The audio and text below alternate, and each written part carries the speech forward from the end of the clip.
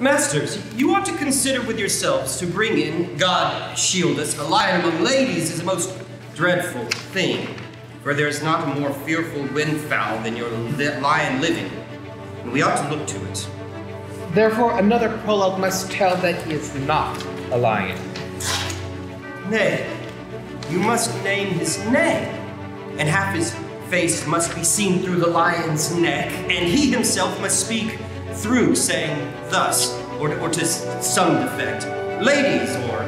fair ladies, or I would wish you, or I would request you, or